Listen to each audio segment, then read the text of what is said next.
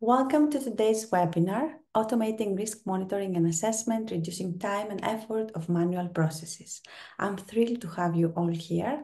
This session is tailored specifically for food and beverage businesses that are frustrated by outdated or manual processes for managing food safety risks.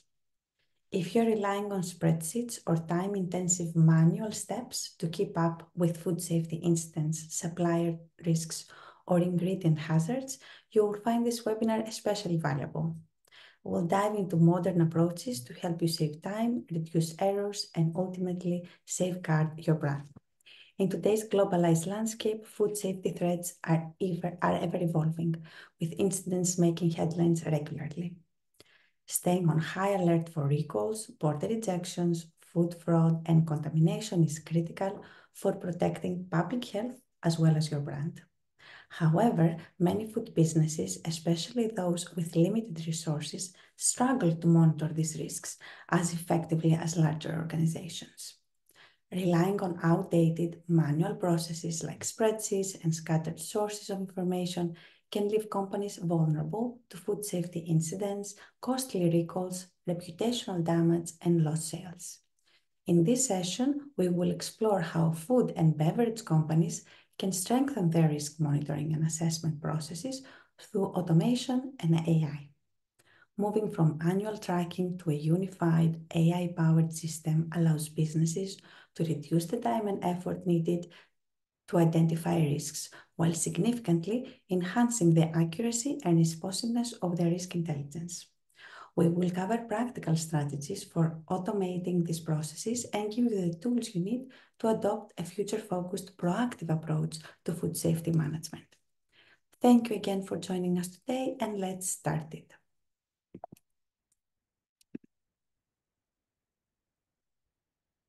The focus of today's webinar, the key challenges for food and beverage companies that face when monitoring thousands of ingredients and potential risks.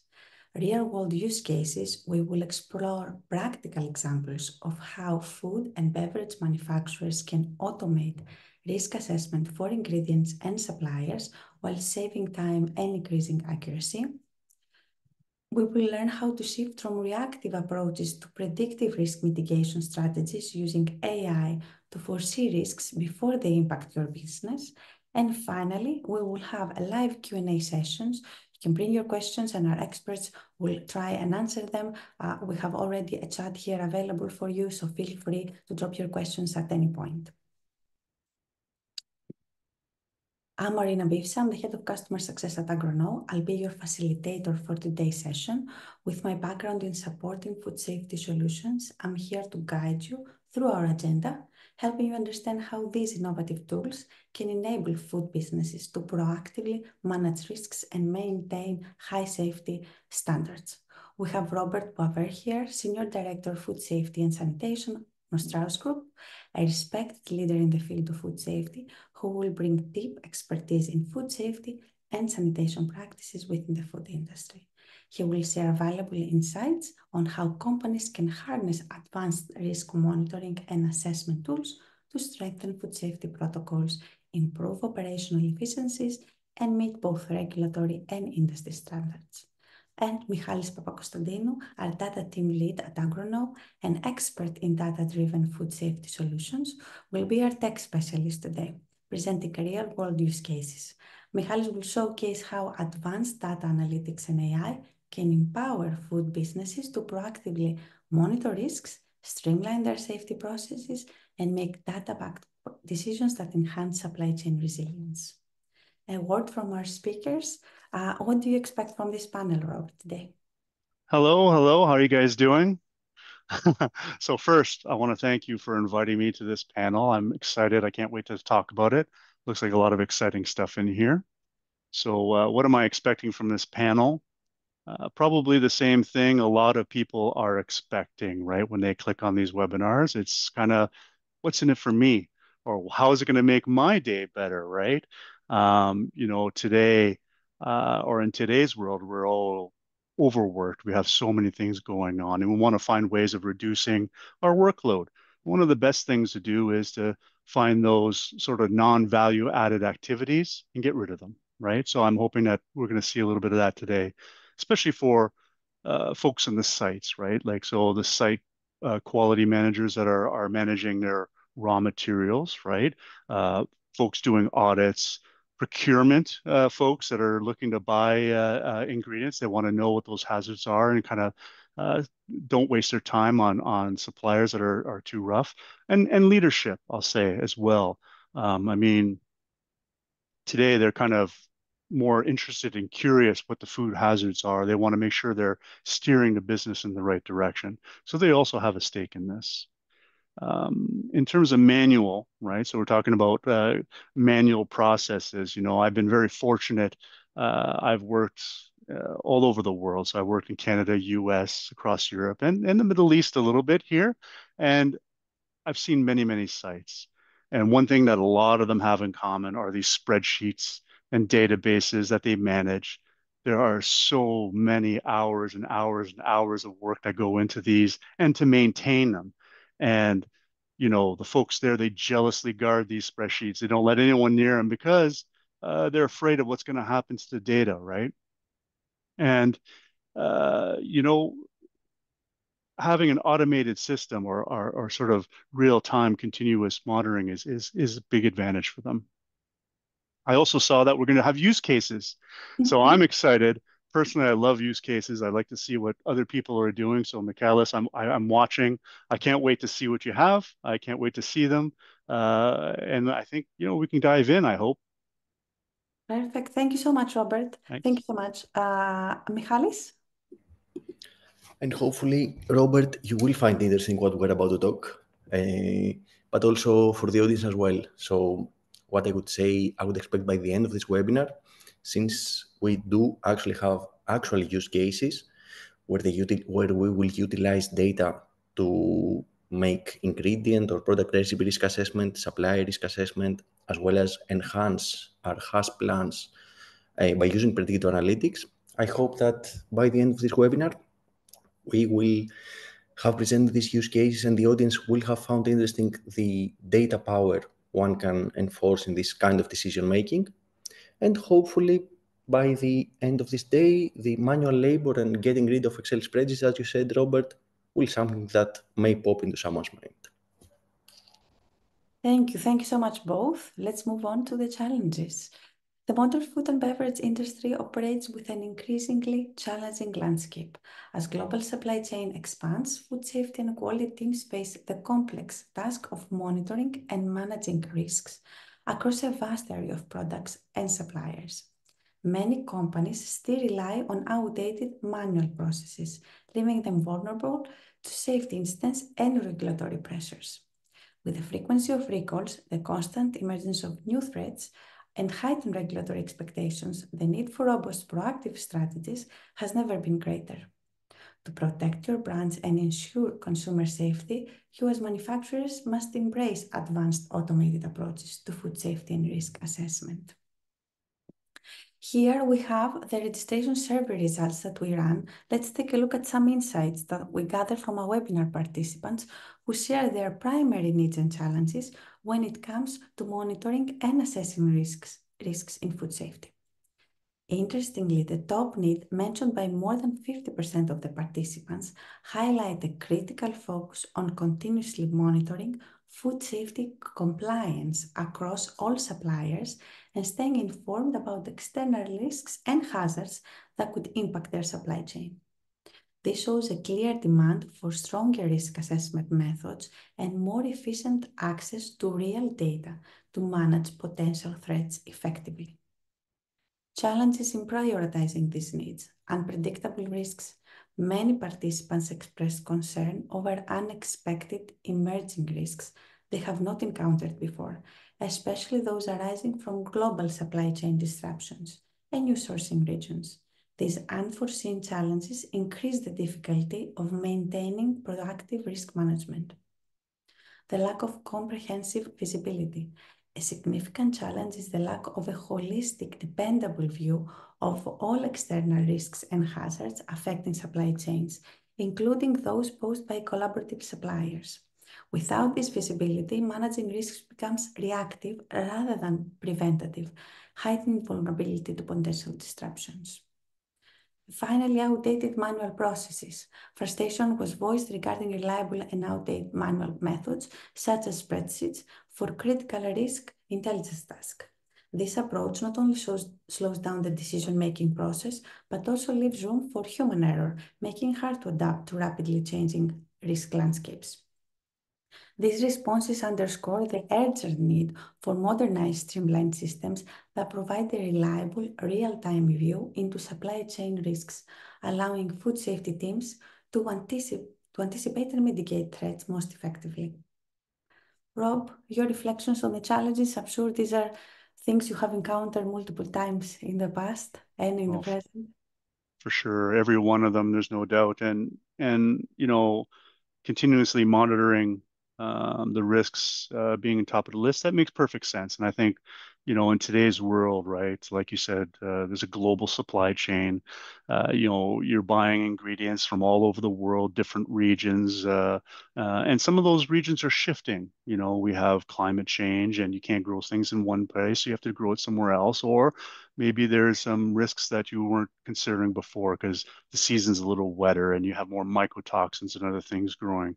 So, it really puts pressure on food safety people to need to monitor continuously, because we can't just do a one and done. We have to be on top of all that information. And like you said, that's a movement from being reactive to proactive, right? And that's important for everyone.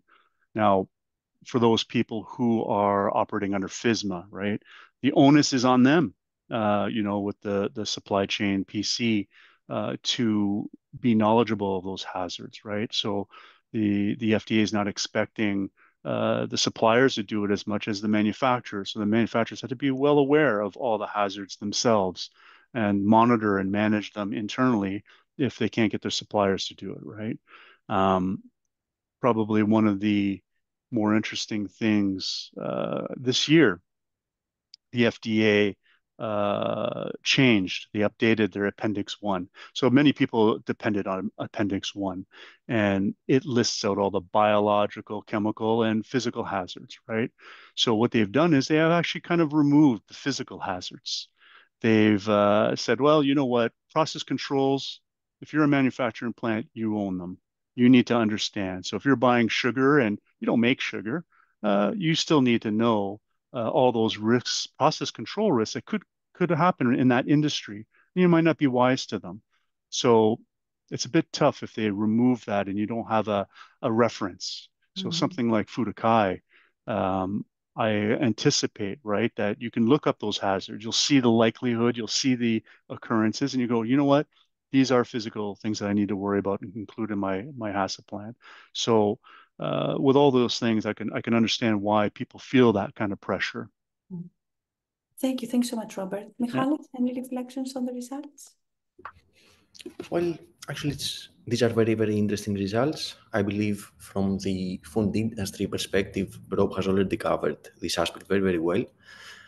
What's interesting to me is that indeed all of these challenges mentioned here are challenges that can be solved with the data available within FOODAKAI, but pretty much any system that collects and analyzes similar kind of data, they could tackle, using this data, they can tackle these kind of needs.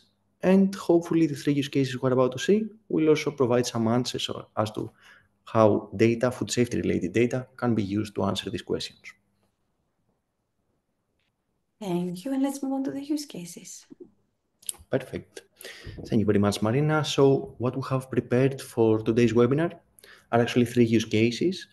All are around risk assessment and identification, but from different aspects. On the first use case, we will focus on ingredient risk assessment as well as product recipe risk assessment, so as to provide a group of ingredients and analyze the hazards, the available food safety related data for this kind of ingredients or product recipes. Then we will move on to the supplier risk assessment part. And by suppliers, we mean food companies involved in the supply chain of a specific industry. And finally, on our third use case, we will cover the emerging, very, very new or increasing hazards as far as risk identification goes. So if we can move on to the next slide, let's start with the actual use case. As mentioned in the introductory part, all of the use cases we're about to see are actually real-world use cases. These are cases from user companies that are using our product. And for the first one, as we said, we will focus on the ingredient and product recipe risk assessment. Now, the specific industry use case we have isolated here has a very, very specific pain point. How can one analyze all of the available data concerning food safety in order to anticipate what is the risk assessment for a specific ingredient or a specific geographic region and or specific suppliers? In these use cases, we're focusing on a manufacturer that's actually quite big, but I guess this is no surprise for our audience. We're talking about more than 1,000 ingredients and products that they are dealing with, more than 800 suppliers, food companies, they are getting their products or they are shipping their products to. And of course, in terms of locations, they are spread all around the world. Now, the solution we're about to present, of course, using our tool, FOODAKAI, will be focused on the analysis of food safety-related data in order to perform this risk assessment. Keep in mind that all of the slides we're about to see, by the way, are actual screenshots from our system. And for any data analytics related slide, more than 1 million food safety data records have been taken into account. Now we can move on to the next slide and dive into the actual use case. So let's assume we're dealing with milk. How can we utilize these multiple data records that exist in order to perform a hazard analysis report for this ingredient? On the screenshot on the right, what you see is a top-level hazard analysis specifically for the ingredient of milk. In this hazard analysis, we're analyzing more than 1.6 thousand data records involving close to 500 different suppliers, different food companies. More than 300 hazards have been taken into account. And of course, these food recalls and border diseases and food safety related data we're analyzing originated from a bit above 90 different countries. So using this top-level analysis, one, based on the occurrence of data, can identify which are the regions around the world where milk is produced that is most likely to be recalled or affected by a border rejection. In the coloring scheme here, needless to say that darker red means more data, lighter red means less. This is one side of the story. So in this way, one can identify whether the regions they are sourcing their milk from is a region that's usually affected by food recalls and border rejections. And then, similarly to what Rob also mentioned in the introductory part, one can dive into the actual data and identify which are the kinds of hazards, the hazard categories involved in these recalls and border rejections. So analyzing these 1.6 thousand data records, how many of them have to do with some kind of fraud hazard or biological hazard or chemical hazard and so on. Interestingly enough, using this data, by the way, it seems that 1 out of 5 food incidents concerning milk had to do with the presence of some kind of biological hazard. Moving on to the next slide. Now, of course, we're talking about multiple data records that are used in this kind of analysis. And needless to say that there most probably is no human being alive that can easily analyze 1.6 thousand data records. This is where computers are good at. But even so, in this top-level analytics, no one will actually go through all of the records to identify which cases may affect them, which hazards may affect them. This is why in these screenshots we are seeing here, let's focus on the one on the left first, we are highlighting in the dashboard functionalities of FOODAKAI, out of all of the hazards that have taken place, all of the reasons behind recalls for milk throughout the years, which are the hazards, reasons behind recall, that are either new or that are increasing. And by new, we mean hazards that have taken place over the past years for the first time, as opposed to the roughly 40 we have data on. And by increasing, we mean the hazards, the reasons behind recall that are showing an out-of-the-ordinary behavior in terms of tendency. Interesting thing here, and this is something I believe that the food industry is very much focused on over the past years, is we see some PFAS here identified as new hazards. This is why we have added this screenshot as well. The industry may be talking about it, but in this kind of data analysis, these hazards are identified as new and highlighted in the dashboard functionalities of a system such as FOODAKAI. And now, the interesting thing as well is that we're talking about data analysis, and one can be as in-depth as they want concerning the data analysis. On the screenshot of the right, we isolated one of these cases for a specific PFAS hazard and are presenting there the ability to dive into the data, identify specific data records that may affect your own supply chain, potentially also mentioning food company suppliers involved in that, so you can quickly check whether this is a data record that's relevant to you, and obviously update your audit plans accordingly. If we move on to the next slide. Now, we talked initially in this use case around ingredient risk assessment and product recipe risk assessment. This is something very interesting that the system, having the data that FOODAKAI does, can do. So when we're talking about product recipe, and let's focus on the screenshot on the lower left side, we're talking about basically a group of ingredients added together in order to produce a specific product brand. In this example here, we have created the sesame bar that contains sesame, almonds, and honey, but this is just a very naive product recipe. Of course, one can be as detailed as they want. Having this in hand, we can utilize the food safety related data records we have at our disposal and perform a risk assessment throughout this product recipe. This is depicted on the screenshot on top that says that for this sesame bar, for this specific product recipe, and using the data at our disposal, we believe that your sesame bar, this specific product recipe, has a medium risk, scoring now 9 out of 15 using the formula we have incorporated, but of course the actual formula can be updated. And not only that, if we focus on the screenshot on the lower right side, we can also dive into the actual risk assessment data. So out of all of the ingredients we have added into our product recipe, if we focus on one, in this example we have highlighted the sesame ingredient, which are the hazards that more usually that have a highest risk assessment for sesame. Of course, salmonella is present there, no surprises, but there are also some other things such as heavy metals and pesticide values that may be missing from one's audit plan and could be incorporated. And moving on to the next slide, we try to dive in deeper into this kind of data. So far, we created the product recipe with some top-level analysis, identified the riskiest ingredient and the respective hazards associated with that. But you can also perform a similar kind of analysis, but from another point of view. Which are the new hazards? Screenshot on the left side. By new, we mean hazards that have taken place for the first time in the period of analysis we're using for risk assessment, as opposed to the roughly 40 years we have data on. And interestingly enough, we are seeing here, for instance, the presence of heavy metals in sesame, such as lead. This kind of highlight and the fact that it's categorized as new means that it may be missing from one's plant, or it's something that's an outlier, something very, very new in the industry that could potentially affect one's supply chain. This is one part. And under the top 5 risks, the screenshot on the right, out of all of the hazards that have taken place for any ingredient added in our product recipe, which are the hazards that have the highest risk assessment value that in return we should focus on. In the case of sesame, of the sesame bar, sesame scores highest, specifically salmonella and the specific active substance of pesticides is highlighted here. Moving on to the next slide. Now, what we've seen so far concerning this use case has to do with the data analysis of historical data. There is no uncertainty there. All of these data records have taken place at least once, so there is no uncertainty that this is something that at least once has affected the food industry.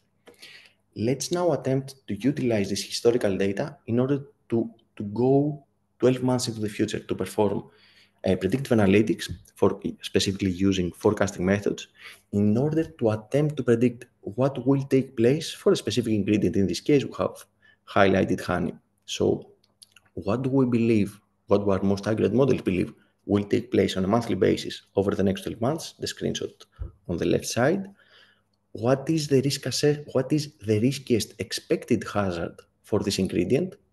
Top right screenshot. In the case of honey, our most accurate forecasting models believe that economically motivated adulteration will be the prevalent hazard over the next 12 months for honey, and you can study the actual tendency. And the screenshot on the lower right, since we talked about product recipes, and assuming one has added multiple into a system such as FOODAKAI, which are the product recipes existent in one's account that may be affected by this prevalent hazard, and what's the respective risk assessment value. Now, concluding this use case, why did we did the analysis and screenshots that we do? As we said, this is an actual use case, something that has already been incorporated by actually multiple users of our system. And why do we do that? First of all, we're talking about the analysis of multiple data records. The goal there is to save the manual efforts, the manual labor involved in collecting this data, analyzing this data. This is something that's done out of the box.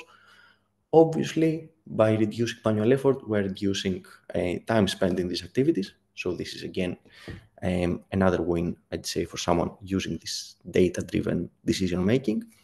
Apart from that, being able to identify new and/or emerging hazards that have happened at least once is also something that's of added value in this example use case we're seeing.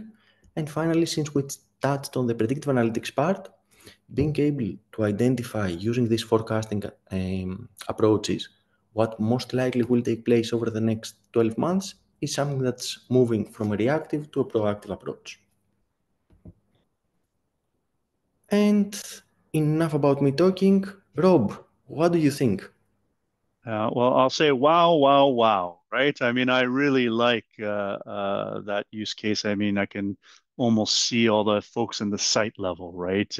Getting ready to put all their recipes in against all their various products and that.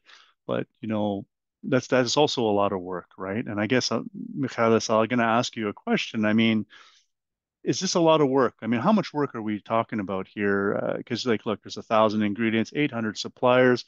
I have 10, 12 different lines. Who knows how many products each? It sounds like a lot of work at the beginning, at least. Indeed. And that is true, Rob. And as a matter of fact, this is a kind of problem that's very much a computer science problem. So we're talking about 1,000 ingredient or 800 suppliers. The important thing in order for a system such as FOODAKAI to easily, for one using such system, to easily take advantage of the functionalities there would be to align the terminology used between how we're describing ingredients internally in a company to how FOODAKAI, for instance, or whatever else terminology we're using, how they describe the ingredients. Once this is done, and this is, by the way, something that can be easily automated by a computer science approach, then the actual integration and the actual addition is very straightforward. So the difficult part is aligning the terminology between the two parties there.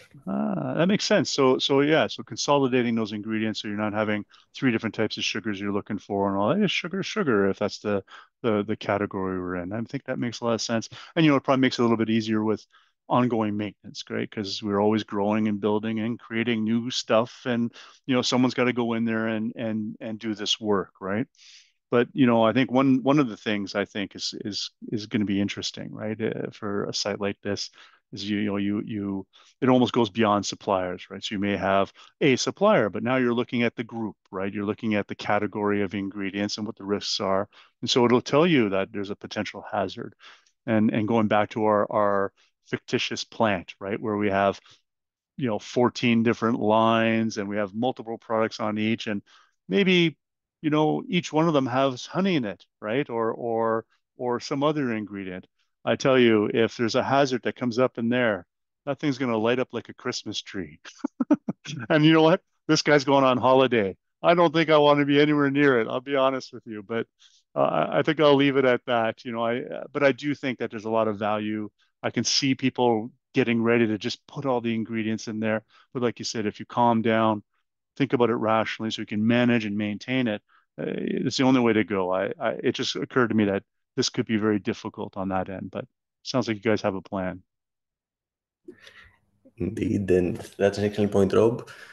Under no circumstances is it our goal to stop one from having vacation period, but from another way around, actually. If you rely on this kind of data to assist you in the decision-making approach, then my guess is that you can go on vacation and be feel at least safer that you have tackled almost everything that's at least has happened at least once. And now, Rob, you mentioned a couple of times the supplier part in your reflection. This is actually where we will focus for the second use case. What we see in the first one, ingredient and product recipe. Let's now focus on a supplier level. Let's assume we are talking about a company that has multiple suppliers, multiple food companies they are working with. In this specific use case, we have identified a specific company that deals with more than 1,000 different suppliers, obviously spread all around the world. Some are small, some are bigger.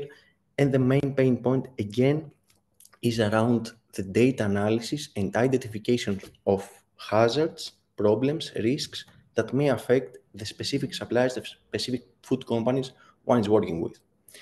In a similar approach as we did for the previous use case, we will try to utilize the data at our disposal in order to assist in this decision making, identifying again which are the cases one should be on the lookout for, which are the potential emerging hazards, and obviously being able to inform for a company to be able to inform their suppliers accordingly. If we move on to the next slide, let's start diving into this part of the analysis. Now, Rob, you mentioned in your reflection concerning the first use case that the actual import into a system such as FOODAKAI can be a lengthy process, and we talked about the importance of aligning the terminology between one another, and then the approach is actually very straightforward. Indeed, the addition of one's supplier into a system such as FOODAKAI is something very important. Of course, technology can assist in that.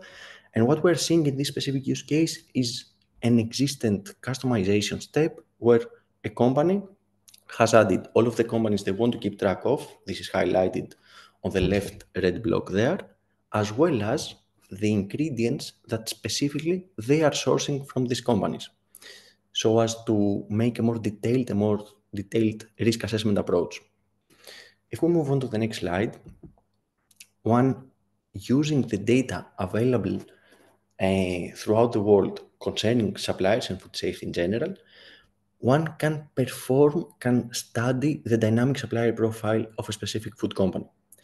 We're talking about dynamic here, and this is something quite interesting because, as you can understand, as each day goes by, there are new announcements, food safety related announcements made around the world.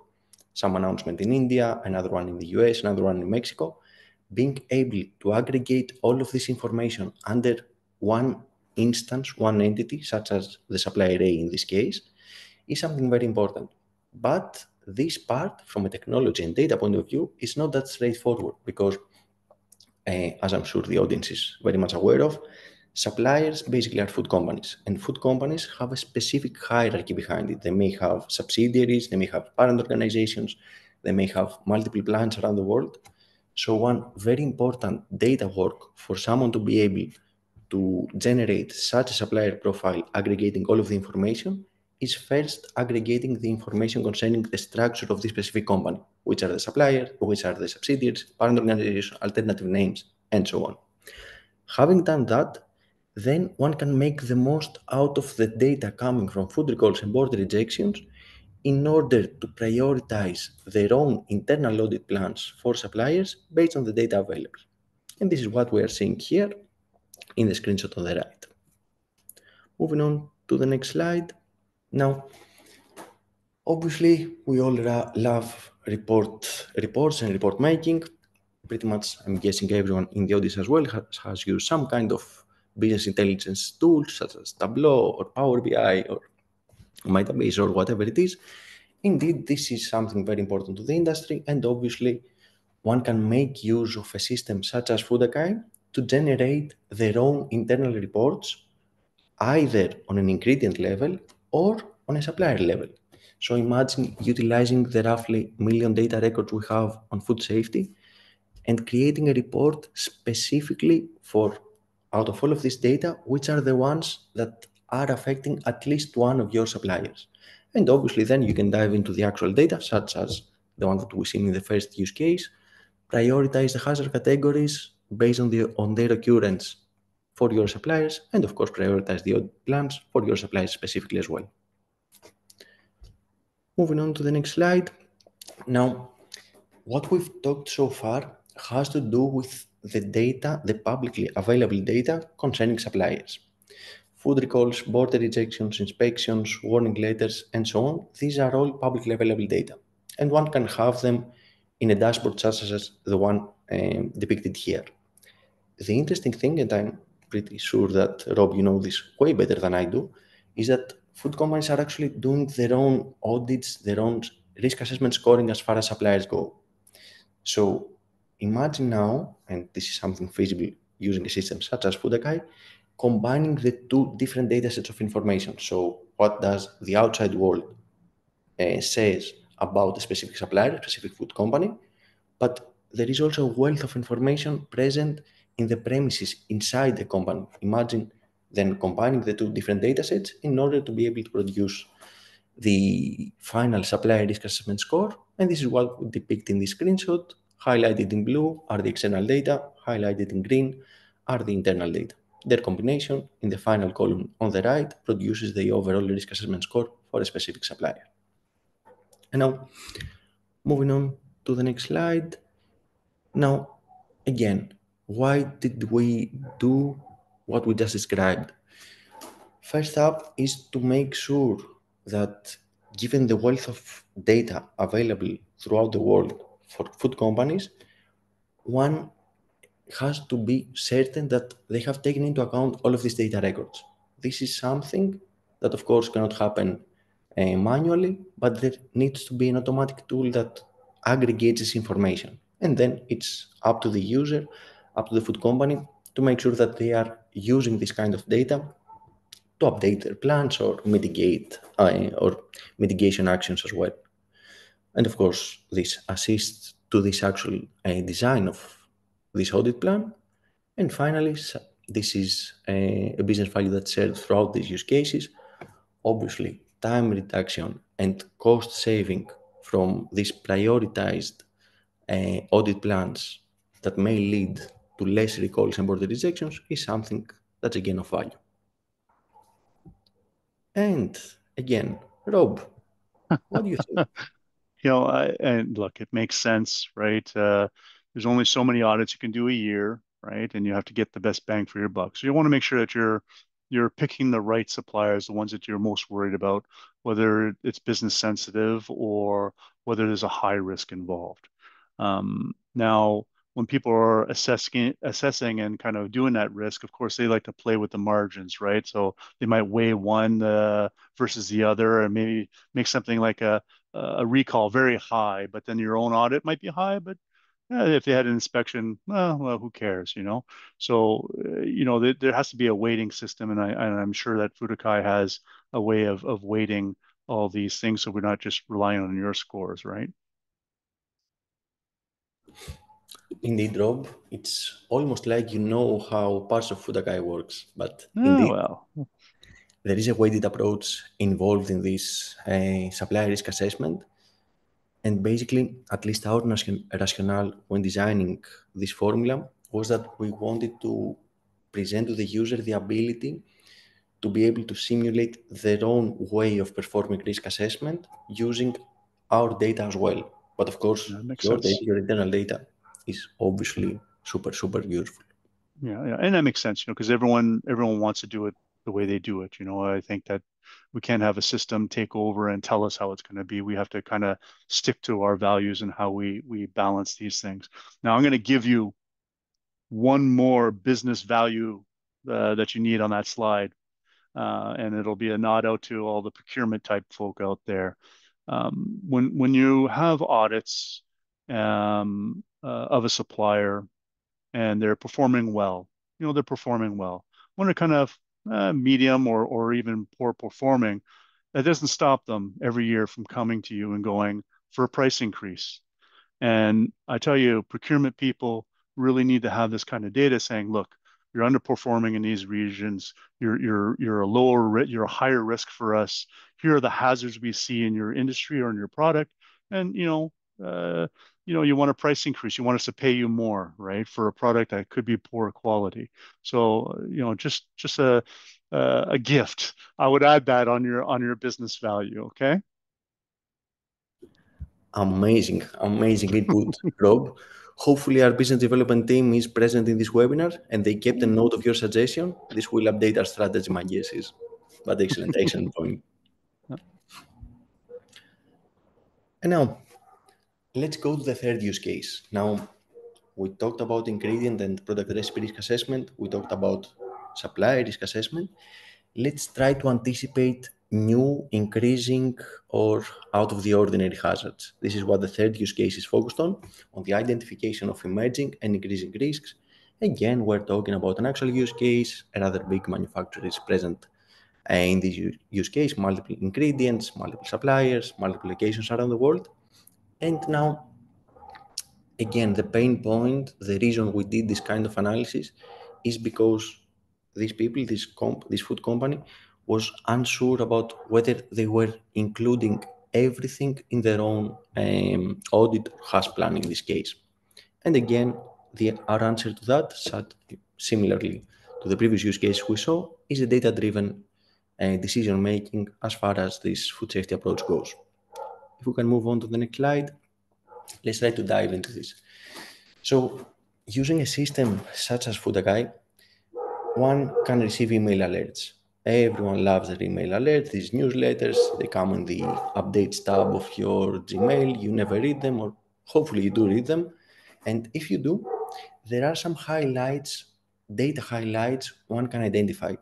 This is what's highlighted in the red block on the screenshot on the right.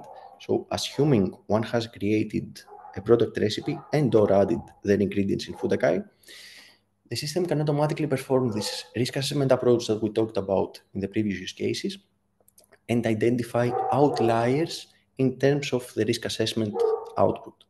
In this case, we have created in our account a spice mix that specifically for the hazards of mineral oil, this and these other two pesticides, the risk assessment, the tendency of the risk assessment score is very, very high.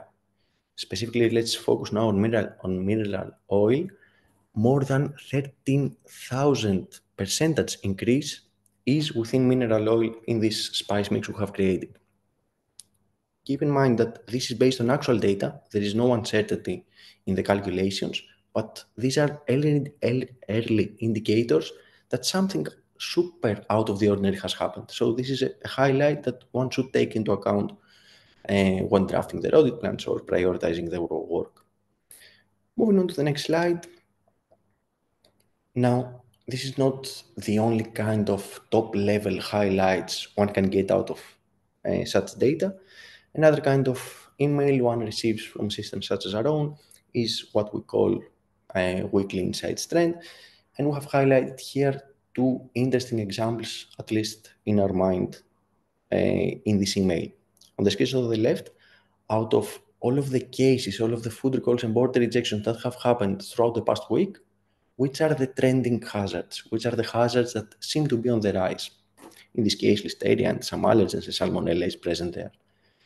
Small data note here, a system such as FOODAKAI, on average, we receive more 2,000 to 5,000 different data records on a weekly basis. So keep in mind that this kind of analysis is the output of this collection. This is as far as the screenshot of the left goes. And now if we focus on the screenshot of the right, that's titled Emerging Hazards for your ingredients. In this block, we are highlighting for every ingredient added into a data system such as FOODAKAI, which are the hazards that are emerging, meaning that are very, very new. We have highlighted in the red block here some specific pesticides within herbs and spices, because interestingly enough, it was actually of interest to us as well when we were preparing these slides, because we actually clicked on them and we saw that the actual data records are very, very new. So these are pesticides that happened very, very recently for herbs and spices from an incident perspective. However, from a regulation perspective, these pesticides are regulated, at least within the EU, since 2005. And this is something very, very interesting. More than almost 20 years later, these were actually recalled. And if we move on to the next slide, Magna.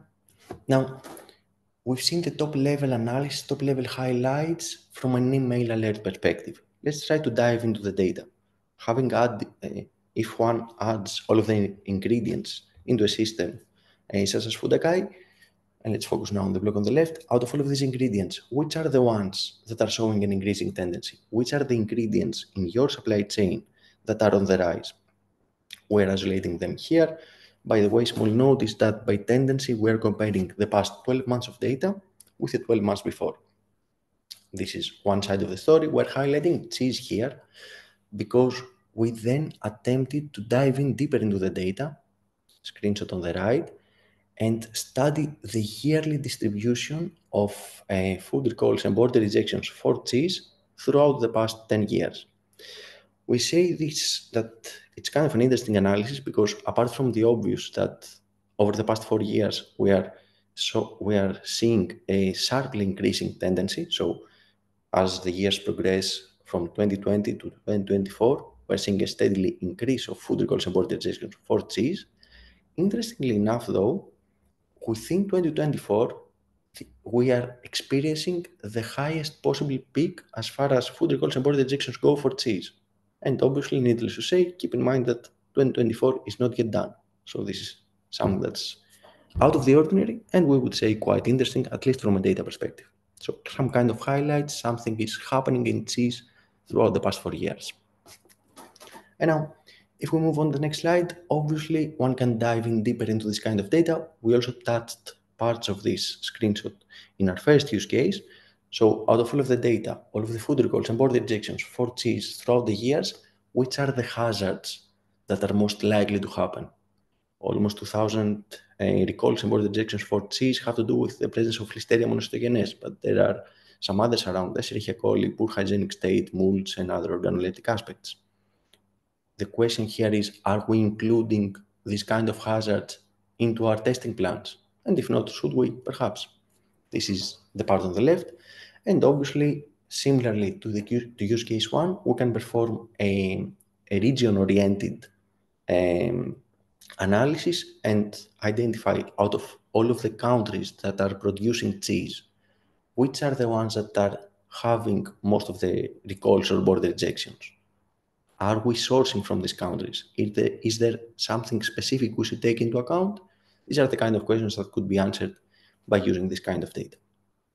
And now, moving on to the next slide. Again, as we said in the previous use cases, so far what we've seen relies on historical data. Again, let us stress here, there is no uncertainty behind this kind of calculations. Now, however, the question is, can we use this data to move 12 months into the future? In this case, we're highlighting what predictive analytics models can highlight for a product category such as herbs and spices. The analysis is pretty similar to the honey example we were seeing before. So what is expected to take place over the next 12 months? Top right screenshot. Bottom left screenshot, which are the very, very new hazards for herbs and spices, such as the ones highlighted in the email alert. And screenshot bottom right, which are the hazards that our most accurate models believe are most likely to increase in the future, and by what percent. In this example, and before we go into the value added by this use case, Rob, you mentioned in your initial reflection the point around weather data and possibly their connection to mycotoxin and things like that. Keep in mind that whenever within at least FOODAKAI, but my guess is that in similar systems, similar approaches are used, whenever we're talking about predictive analytics, at least within FOODAKAI, more than 1 billion different data records are used. Weather data, by the way, it's one of these data types, but by the way, we incorporated fairly recently and has heavily increased the accuracy of our model. So very nice point, Rob. Now, if we move on to the next slide, let's wrap up with the business value. Again, as we said for the previous two use cases, we are talking about a time reduction in the time spent for manual effort. There is no need for anyone to go through websites around the world, learn 190 different languages in order to identify which are the hazards that most likely will affect their supply chain. One can use this data solution to get the answers directly out of a system. Obviously, the goal there is to be able to prevent food recalls and border rejections. Needless to say, these kind of things have, apart from the economic damage done to a company, is also doing damage to the brand name of the company. And obviously, since we touched on the predictive analytics, we're focusing on the proactive actions that can be taken in order to enhance audit plans and hash plans. And no surprise for you, Rob. You saw this coming. What do you think of this use case? No, look, it goes back to needing to mitigate, right, risks from a global supply chain, right? You know, I love the map, right? I don't know what's happening with France and cheese, but you know, it's nice to see the map. Everyone loves those kind of things. I like the emails, the automatic alerts, you know, I think it really helps, especially kind of in a central quality role or a corporate quality role, where we're using these to either predict ourselves or use prediction models to say, well, you know, where do we have gaps in our programs? You know, what's the next thing that we need to write? Maybe we need to have a statement. You mentioned mineral oil, right? And it looked really high. So MOSH and MOA contamination is really kind of a big thing right now. And so, you know, companies will be out there writing their procedures, their statements, and how they're managing, you know, their lubrications or their release oils and everything else they're doing. Now, I think you said something like 2 to 5,000 records a week. Is that what it was? Something like that. Yeah, in total, And yes. and so I guess I do have a question for you. You know, even 5 days ago, there's a big cheese recall in America. So maybe the American one will get a little bit more red now. But there's like 5 days ago, they had a big recall for Listeria mono. How long does it take to get that into the system? And when would I see something like that email into me? What's your turnaround time? Excellent point. Now, on average, every 5 minutes, there is a new data record in our system.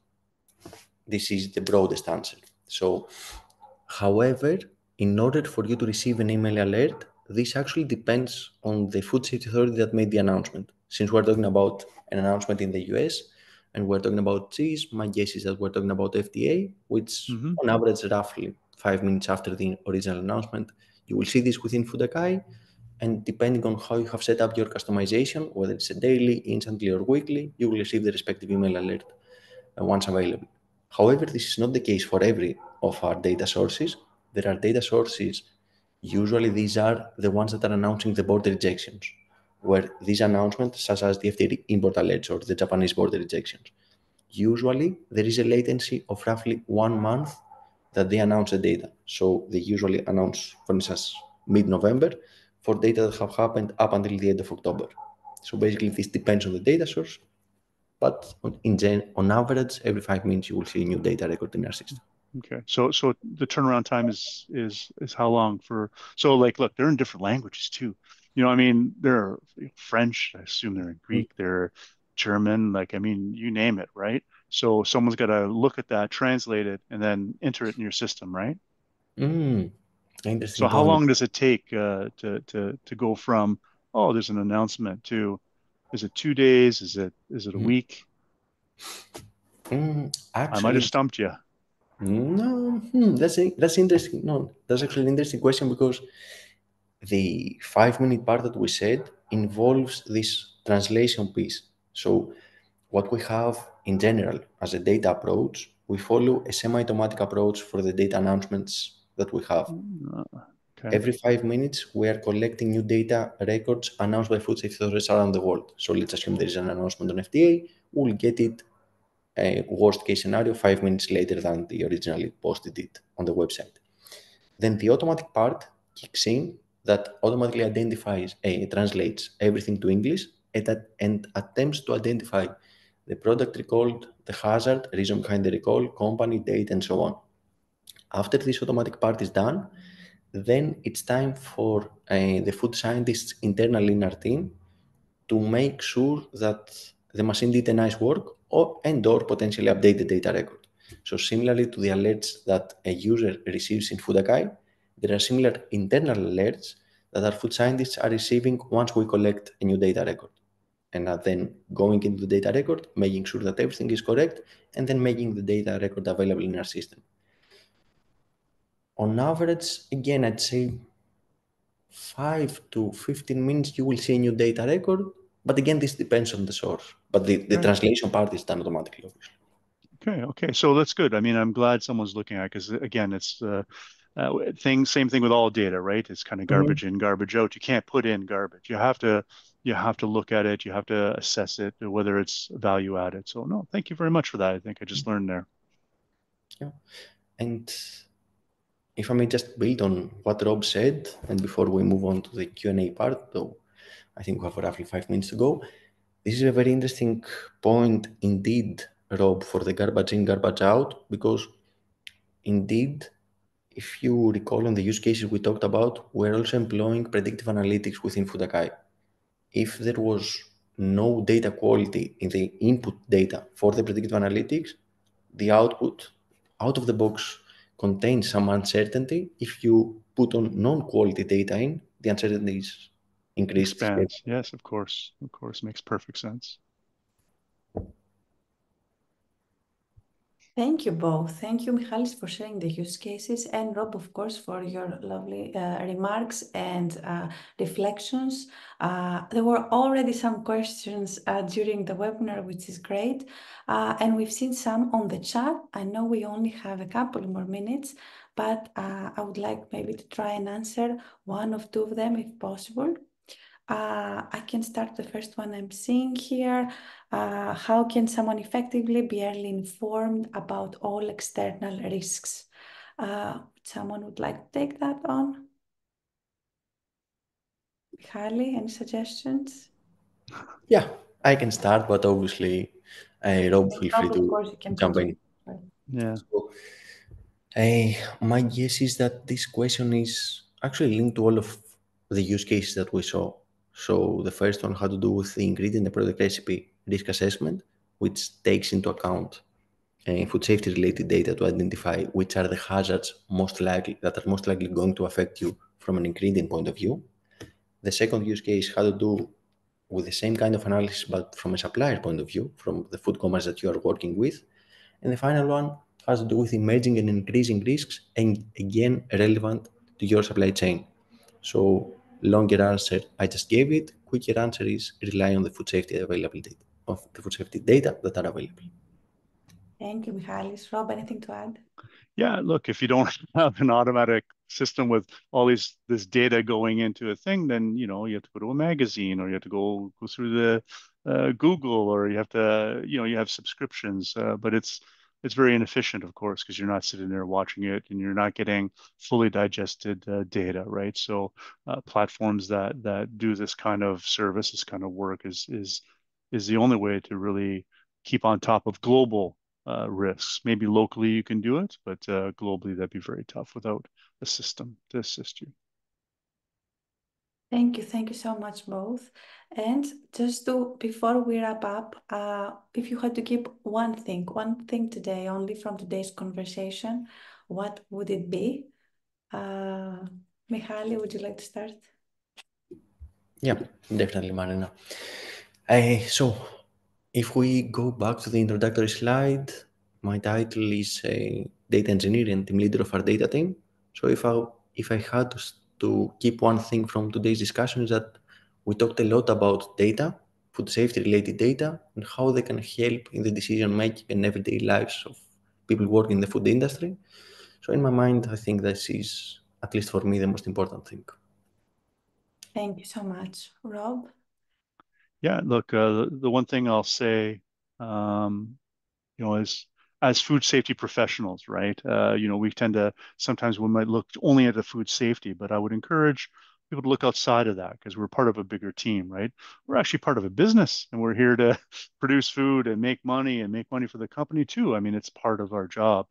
And so looking at it from a procurement point of view, looking at it from an executive point of view and seeing how it benefits the company in more ways than just simply looking at a hazard and a risk. You're doing a lot more for the company than just that. And we really have to keep our eyes open on how much we're really giving to the company.